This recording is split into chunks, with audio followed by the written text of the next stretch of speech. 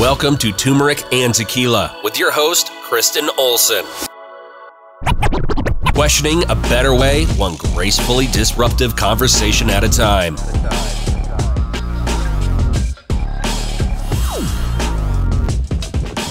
Hi guys, welcome to Turmeric and Tequila. I'm excited, as you know, to be here as always. Today is a fun one. We are just going to be me and you. It is another solo cast. And this is another situation where it kept coming up in life and in specific situations. So I'm like, we got to talk about it. This is a Turmeric and Tequila conversation. This one's called Life is a Game of Reps, personal responsibility. This year, 2020 was crazy. In 2021, I think everybody is reevaluating what they want in life, how they want to approach things, and really dialing into what they need to know instead of relying on the government or coaches or, these restrictions or accolades. I think people are really starting to take control for themselves. So this was a great reminder for me to pull back and dial in. Like I said, this was coming up in a multitude of situations where, you do the work and you try and do a lot of things right, or maybe you haven't, and you're not getting rewarded. Maybe you don't get the job, maybe you're underpaid, maybe you don't qualify for whatever competition, and you did do the work, or you're in a reflection point of, did I actually do this work? Do I actually deserve these things? And I'm just, I'm out of expectation. So we're going to break it down. And this has been a conversation with myself many times in life because as a lacrosse player, as a competitive CrossFit athlete, I was never really a stats player. And people can argue this both ways, meaning, the stats don't lie and the numbers don't lie. They don't. And there's such things that are not measurable, like heart and hustle and leadership and all the things that are, key pieces to the recipe, but there's no gold stars for those. And when you look at somebody that's got a million, goals or whatever, but they're a total a-hole, well, guess what? There's no score sheet or stat for you're a-hole and you're a distraction to the team. So you really have to pull back and be comfortable with who you are, where you're coming in, and understand the work that you did regardless of the result. And that's really what we're going to break down today because it is 2021 and we are doing like goals and trying to dial in just to get this 2021 right, coming off 2020, and damn, that bar is low. So we should take some comfort in that and knowing that whatever effort we put forward, hopefully that's our 100%, even on some days when that 100% is only 80%, that's what I got to give. That's okay. But at least you're showing up and giving what you got. I oftentimes think we do get tied up in this grand gesture measurables, it's the Super Bowl or working at Apple or what have you. And really it's about those reps and that journey in between. It's all the little things that you did to get to that goal, regardless if you got it to exactly where you wanted to be, that really matter. Sometimes things work out not the way you planned. It wasn't the goal you wanted, but in actuality, they did work out. It just took a little bit longer for you to see the light. Regardless if you're religious or you believe in universe or energy, as you know, I say God, universe, Madonna, things do work out for a reason. And you still have to show up and give your 100% to receive those gifts, goals, enlightenment, the job, whatever.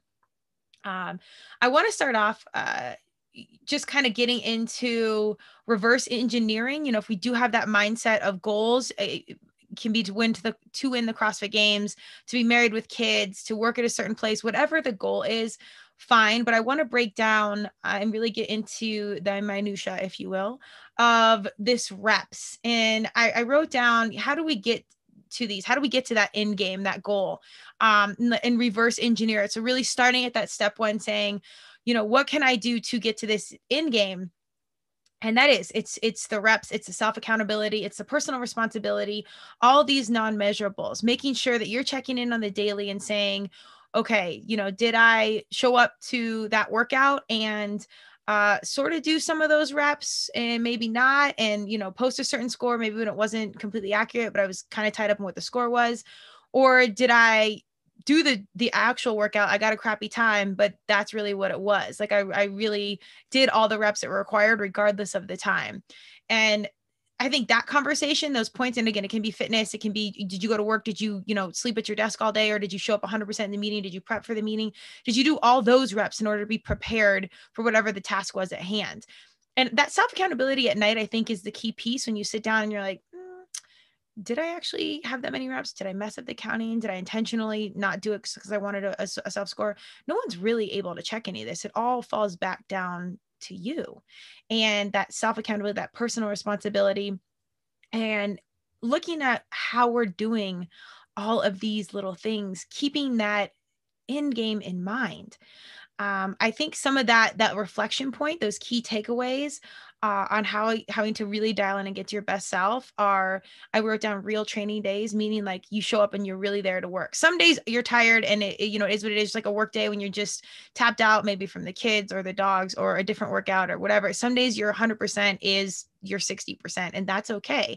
But I say real training days and you really show up to do the 100%, and only you know that. Nobody really, even if you get the best score, the most reps, whatever, maybe your 100% was the fastest time, maybe your 100% was the slowest time, but it was a personal record or best lift for you or whatever. I wrote down extra work, putting in where you can, like, doing the extra reading, doing the self visualization, meditation, really getting your mind right. And those, I asterisk, visualization, meditation, writing down your goals, writing down your hopes and dreams, doing a vision board, some sort of visual where you can really see what it is. I think having those keep you accountable in that, when you're in that rep mindset. It can get monotonous when you're not seeing rewards or gold stars or some sort of accolade or affirmation that you are on the path to where you want to go. You need that visualization, or that thing that you can see, the physical thing that you can see, the writing or the book or the vision board, that, then kind of check in and be like, okay, wait, let's check in. Maybe some things are happening. Maybe this is working. Maybe, I actually did, PR my time by 2 minutes. And, that wasn't the fastest of the time, but now if I look back at my old records, this is a huge step. So those little markers I think are huge. I'm always a big believer in exercise, whether you're a competitive athlete or not. Go walk around the block, go do whatever.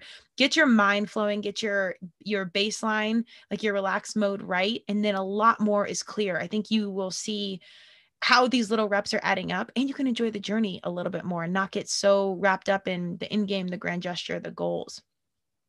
Affirmations are something I've been really intentional about for 2021, yowza. Meaning, I am the best podcaster I want to be. I'm going to be buying a house in Evergreen, Colorado, which is something I want. I am the smartest person I know, or whatever your affirmations are, but sitting there and truly running in your mind and believing it. And these are all just little reps, again, that lead us to that end game, but really just living a better way. An example of this that I wrote down, I think I've talked about this before, but I was a Colorado kid in 1999 playing lacrosse, and I wanted to go top 20 D1.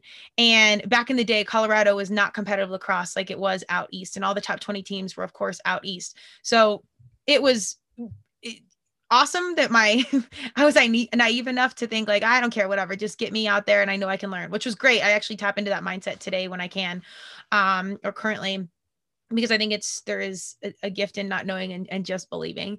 There is a time and place for that, though. Sometimes you need to have a little more prep. But point being, I went out there, and as soon as I got there, I knew I was going to get checked really fast, but I earned my way on the team. And by the second year, I was a scholarship athlete. But my key piece of that was I took every opportunity to get ahead. And, you're 18, 19 years old. You don't really know, or at least I didn't, how to be a better person or have all this like ideology and theology to like truly dial in as an athlete. And I just was like, give me all the game tape. I'd literally sit in my coach's office and watch VHS tapes, 1999, y'all, of old women's lacrosse games of the season prior. And I didn't really, somebody didn't really even fully understand what I was watching. I knew women's lacrosse, but it was at such a higher pace than what I was used to. But the reps of just watching it, and I'm a very visual learner, really helped me step up my game, understand defenses and offenses and shots and, specific plays and dodges and just a mentality, like seeing true competitors compete. I encourage everyone to watch, The Last Dance with Michael Jordan, or whether you're a basketball fan or an athlete or not. I think all of these examples of athletes dialing in, and you can see this competitive mode, or maybe it's gaming or, Bill Gates or whoever your idol is. Watch them if there's material available of them in their game mode, and you can see a different version of themselves. it's a competitive space. And I often tap into my competitive zone during business. Like I'm very, very laid back, but the second it's business time and we're working a big deal or you're coming at me or, positive, negative, whatever, it's a different mode. It's like, when I have to execute a CrossFit workout and I have 30 seconds to execute 10 reps and I'm smoked. But guess what? We're going to tap into that and get it done. And that's a skill set in itself. But that started early when I was watching that game tape and I could recognize this competitive stature of these high-end athletes and how the good ones are good, but how the good ones had moments of greatness, and being able to take that and kind of apply that to my own life. And I think that really helped me elevate, in addition to the physical work and the training and studying and everything else, that really helped me elevate in a faster time to get ahead and really catch up where the other freshmen were at. I think they were miles ahead of me in just knowing the game, playing the game, many things.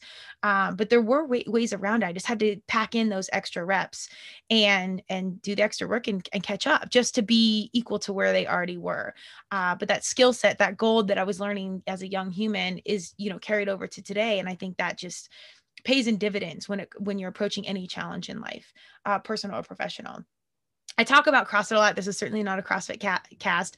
But if anyone knows, CrossFit is basically a series of movements for time, incorporates weightlifting, aerobic activity, and some gymnastics, not my favorite, and, a multitude of things. And, a lot of people get really wrapped up in the time, and I get it. As a competitor, it's very easy to do.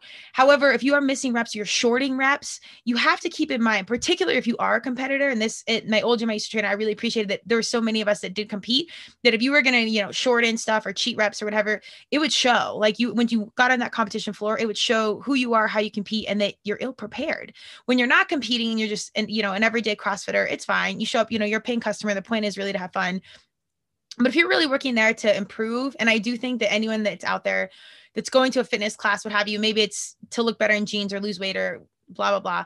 It's really about becoming a better version of yourself. So if you're shorting yourself in these reps or these movements, you are ill prepared for the next competition of your life. So it might not be a CrossFit competition. It might not be a work, scenario, but maybe, your daughter runs out the door and you didn't run fast enough to catch her and here comes a dog or something, or I don't know. I mean, there's real life situations that you have to stay prepared for and stay dialed in because you don't know when life's next competition is going to come up. So if you're, again, just casual and shorting yourself in the gym or at work, or what have you, those little things, just like the positive hard work adds up, so does the negative and the shorted out work. Like you are that far behind. I had one of my favorite CrossFit friends or friends in life. We were training yesterday and she had just like an all-star performance. Shout out Alma. She chose to do the heavy weight.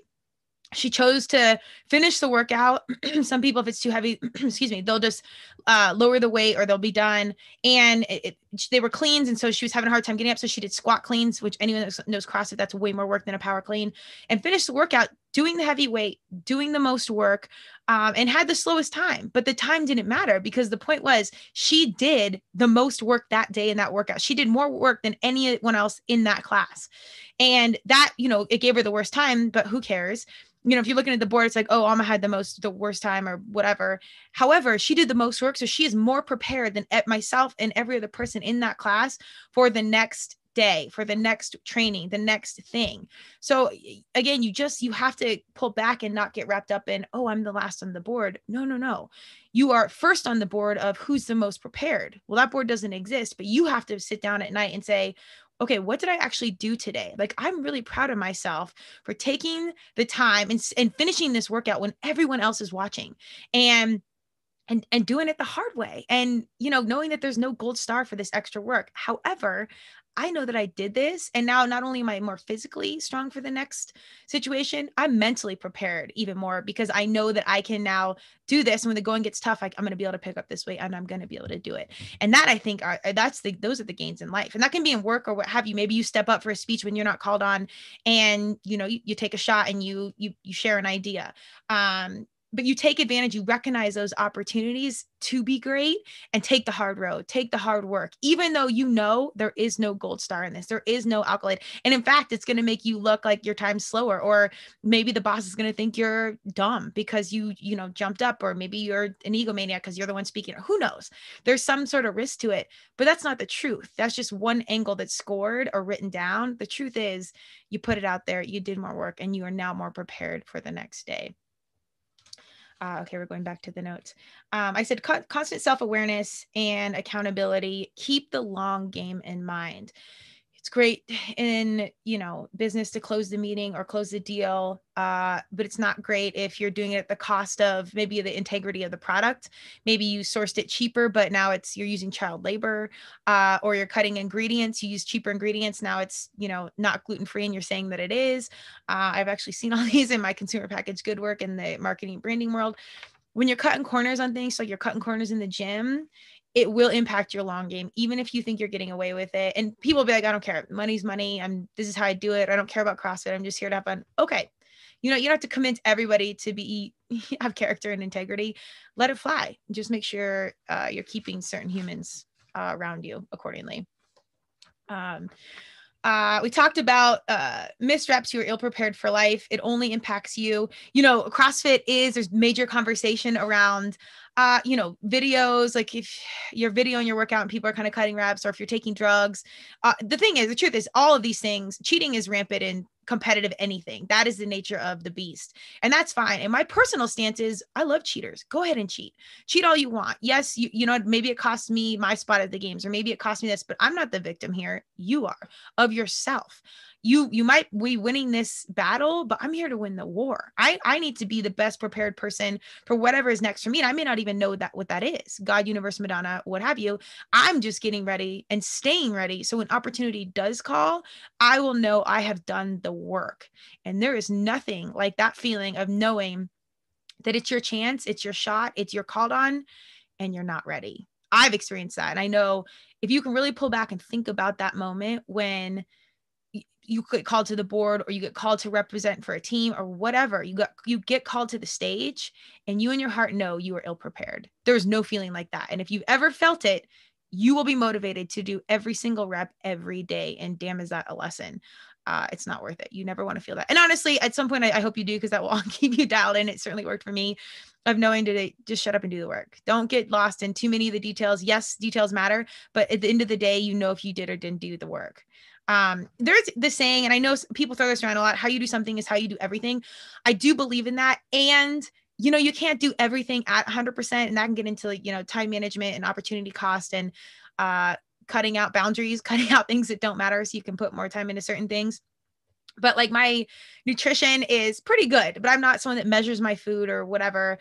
Do I miss a rep in CrossFit? No. Is my mobility that great? Nope. And I have a list of excuses: 3 knee surgeries, ACL, and genetics. And I can tell you all these great things that you should give me a pass that they don't. But some of my depth on my overhead squats or whatever, it's not perfect. But do I miss reps? No, I genuinely don't. Mostly because I know when I go home at night, and if I have that thought of knowing that I did less work, it will keep me up. I don't care if anyone knows that or anything like that. Like, we're past that phase. It's just, I know that if I didn't do it, I'm going to pay for that at some point. There is no shortcut in this world. And it's, even if you get away with it now, you get the star, you get the paycheck, you get the bonus. At some point you will answer for that shortcut you took.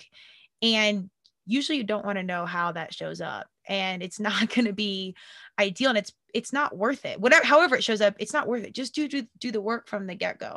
And I'm certainly not here preaching or convincing. This is merely to shed light. I certainly had to go through my own journey on these things and understand this cost benefit analysis and opportunity cost, and understand, you know what, I'm not going to warm up. I'm just going to lift the weight. Oh, my back is sore now. And now I can't lift at all. So it's these little things where it's like, no, fool, go do the full warm up, which I'm not great with that either, but we're getting there. And then, your body is good for longer, as we get older. That makes more sense.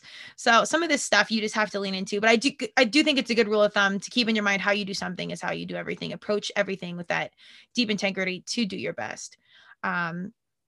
I said, you don't know when your preparation will be needed. Stay ready so you don't have to get ready. I don't know who says that, but it's glorious when you're ready at all times. And again, you're prepared. If you've done all these reps in between this entire time, you can almost relax in a space where it's like, I'm ready whenever. I don't need to like hustle to get something to go in or work harder in this last hour to execute this project I procrastinated on the last minute. Like, I'm ready. I'm right here. Call me when you're ready.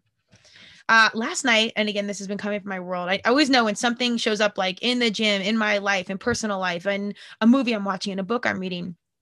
Sure enough, I was watching Ford versus Ferrari last night. I thought it was pretty good. To be honest, I didn't love it. I know it got a bunch of awards or nominated or whatever. I'm not big on that either, but the production was great. The acting I thought was pretty good. And I'm also not a movie reviewer, so just take that as a grain of salt. But I did love some of the heavy metaphors around life and training and knowing that life's not fair. And this is an underdog story. Usually the underdog wins. This guy doesn't. And unfortunately, if you don't know the story in a nutshell, it's about the Ford company and Ferrari, the two car companies, setting up to prepare two cars to race in this big race. I can't even remember what it was. I'm so not a race car person. But long story short, they find the drivers and they need, the best of the best drivers, what have you. So Ford internally, they didn't like this driver, but the guy they hired to put it together, Matt Damon, loved the driver. He had a gift, but there's some personal ego, which I also see in sports, business, and fitness all the time, that were kind of, potentially keeping them from the top. The guy at Ford races. This is a giveaway if anyone has not seen it yet. And they ask him to pull back. So all three Ford cars, when he's about to win this big race, so all three of them cross the line. And the guy that didn't like him within Ford essentially set him up so he didn't win. One of the other Ford guys won. They all three finished. But point being, he didn't win and you thought he was going to win. The company screwed him.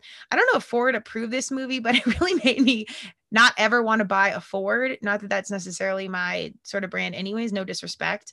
But I don't know if it's just like my personality. Anywho, I don't know, like if it was my company, I'd be like, I don't know that I'm going to position my company in this light. Ferrari was a little more egotistical, but the cars were still beautiful and they had minimal dial. It seemed a little more pure to me. Like that naturally drew me more to the brand, which I'm also not passing up a Ferrari. So you can go ahead and judge me in all these statements. I'm open for that. But I just, from a branding perspective, I thought that was interesting that either company would open up this story to tell their story. And supposedly it's built on a true story. Anyways, we're getting back to point here. The guy doesn't win. He did all the work. He basically risked his life multiple times. And he turns to Matt Damon, the guy that put him together, that talked him into being the driver. And he goes, "You promised me a ride, not a win." And I was like, oh, yes, cliches in the movie. This is it. But it's the truth. It was all about the ride and the journey. And you didn't get the win, but he had 2 record laps that were the fastest prior to that last one that recorded the win with all 3 of them. This might make more sense to you when you watch it, or I could be completely botching it. But the point is, he didn't win. He'd already won, except he pulled back at the very end of the finish line and didn't technically win. But everybody knew he was the best driver, the most gifted, and a true one of a kind. And it was just that good reminder of like, damn, you wanted him to win so bad. And you're like, that guy's an asshole. And this is stupid. As is life. Life's not fair. You're not always going to get the promotion. Some guy, girl, whatever might get it before you. You might be overlooked. You might have the best podcast in the world. #TNT. We're working on it. And, you're overlooked a million times for things or whatever. And it's not victim mentality. It's just knowing that life's not fair. Again, keep doing the work. And at some point your payoff or your accolade will come. Mostly just enjoy this journey and know that you are doing as much as you can. And this is your best. And that in itself is enough. So I thought that was really great that came up. And I think when you're looking for these things and you see it, there's a very human element to working hard and doing your best and not being rewarded for it.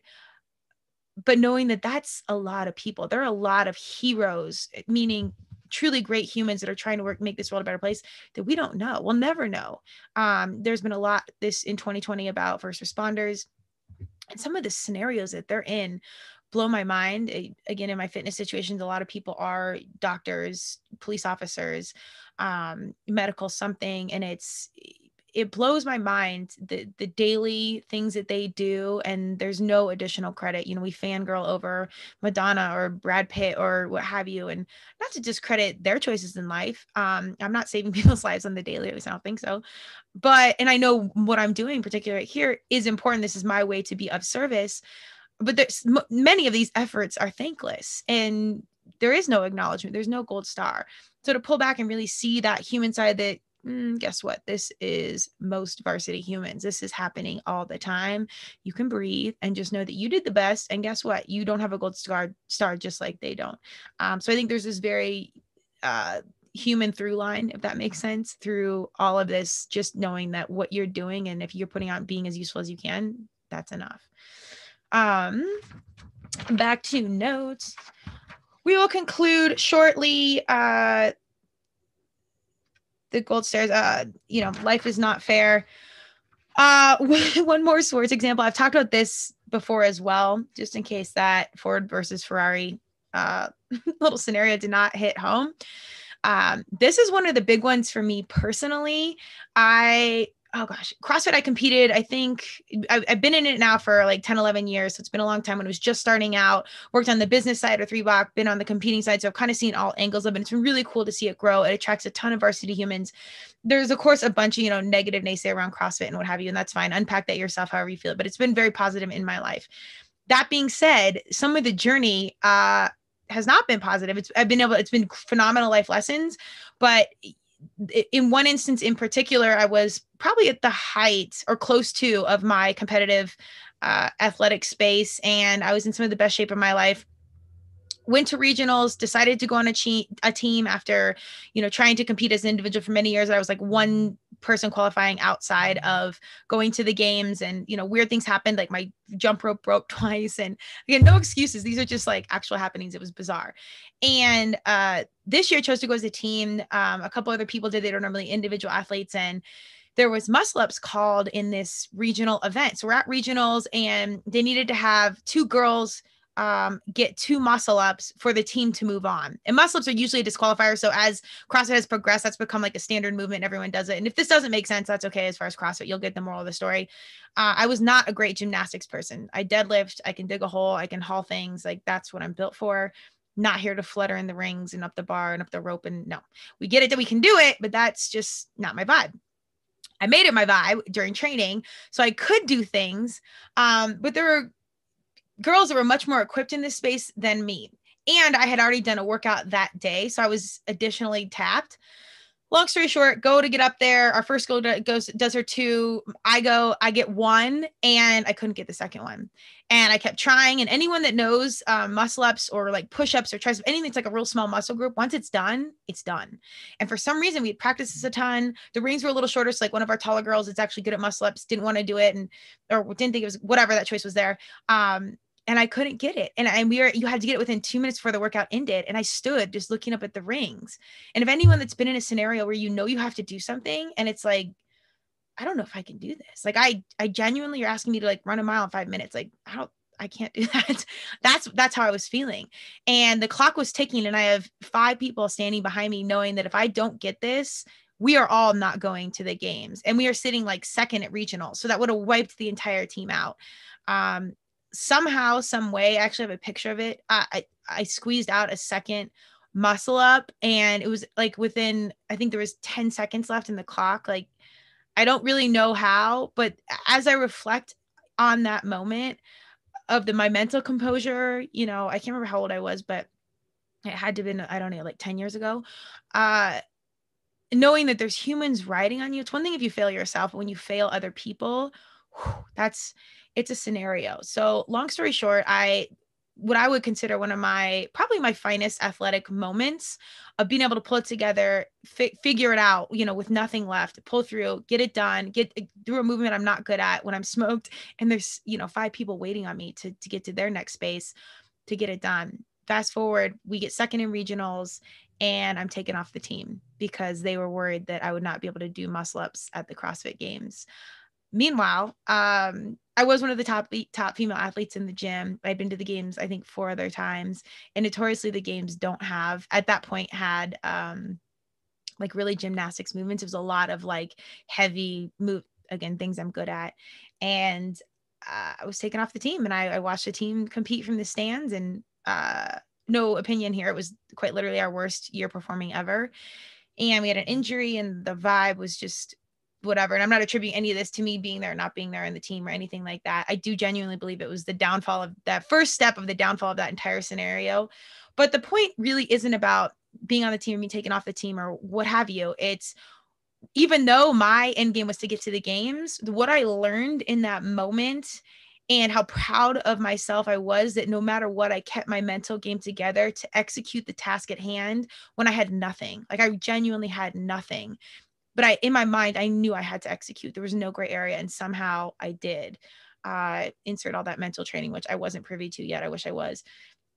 Even though the outcome showed like, oh, you're actually taking off the team, it looks like a loss. I gained so much in that experience, in knowing that I truly, quote unquote, failed, but really succeeded. And I could really see the situation for what it was. And that took a couple years. Um, and recognize that moment of greatness, even though my measure of greatness was getting to the games and, placing, top 5 or what have you, which we had done. I think 2 years prior, we had gotten second at the games. So we had, tasted the glory and we're hungry for it. But the greatness was within that 30 seconds when I executed the second muscle up.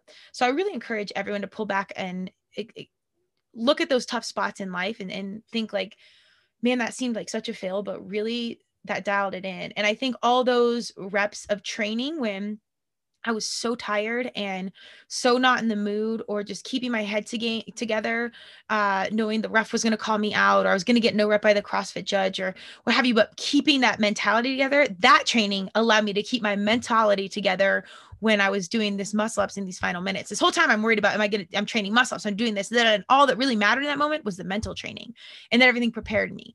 So you never know when the skill set you're building on the daily, the little reps are going to show up and carry you through. And provide yourself that space and grace and knowing you are doing the best you can. If you are, and check yourself if you're not, recheck in, because it'll show up when you need it and when it's your time. That wasn't my time. That wasn't my thing. However, people say, well, I didn't work out. No, it did work out. It worked out exactly how it needed to work out. And the pieces I pulled from it changed the way I approach everything to this day. And it wasn't just that. There was a multitude of things in that scenario that I was really able to pull out and dial in. I dialed in my training. I think on the team, I was getting comfortable, if you will, and complacent. As we get older, we can do that in our job, in our relationships, what have you. I had to pull back. We got the diet together. We got the training together. I was ready to kill, to be honest, because I was pissed. And I'm a laid back human, but if you ever seen me in competitive mode and you mess with something I care about, you'll recognize a different me. And I hope everybody can access that space when needed, because you should protect yourself, know that you're enough, and go fight for what you want, regardless of how it ends up. In conclusion, I want to say, recognize the power of process in every opportunity, every rep, to be better. Enjoy the journey, because the end game goal, championship, whatever, that completion only starts a new journey. Be accountable for yourself, not for a payoff, accolade, or gold star, but for true character, to inspire yourself and others around you. #influencers. Please note that everybody is watching, even when people aren't watching, even if it's 100 people or one person or what have you, people recognize, and they actually know when you're shredding reps, particularly in CrossFit, but they know when you do extra, and they know when you no rep yourself, or they know when they're leaving and you're still at the gym doing extra, you're staying after work watching game tape, or you're doing whatever. People recognize that, and you will be surprised how those little plays not only work for you, but for everybody that witnesses that, and that inspires them to level up. Integrity matters. Make sure you can lay your head down at night knowing you took that day to better yourself, no matter how small those steps seem. The reps will lead to greatness. Greatness is not a trophy, prize, money, etc. It's a simple knowing that you are as useful in this world as you can be, in service to others and yourself. Don't sell yourself short. And that's pretty much it. Be as useful as you can. One of my favorite quotes, and I've said it many times, Benjamin Franklin, I will die. I'd rather it be said he died useful than rich, meaning be useful, be part of the solution. Don't worry about money and silly, prizes, accolades, in games, resume. Live to be the best person you can on the daily. Check in with yourself, provide yourself space and grace when you're not living, the most, integritous way. I don't know if that's a word, but we'll make it now. Using your true character when you're a little bit off, dial back in and give yourself space and grace to do that, because we are human and we do need these checkpoints. But make it a life worth living and be in service of others. Just be useful. That's all I got for you today. Thank you for listening and hopefully enjoying what's going on. I think I like these solo casts. I don't know. Give me some feedback on what you think. And if there's topics out there that you want to cover, or you want myself and someone else to talk about, or it's something that's relevant, please give us feedback. You can even just shoot me a DM on Turmeric on Instagram. Instagram is Turmeric Tequila. There's no and, it's just Turmeric Tequila at Turmeric Tequila. And let us know thoughts. I'm totally down. This is, for everyone else. It's very much for me, but it's really for the world in my space to speak to you. So if you ever need to filter any of it, go ahead. I understand. We're a work in progress, and this is my truth and my experience. And if it can streamline any of your process in life, this is why we're here. Have a great one. Cheers. Thank you for joining Turmeric and Tequila with your host, Kristen Olson. Tune in next time, and don't forget to subscribe on Apple, Google Podcasts, Spotify, or wherever you listen.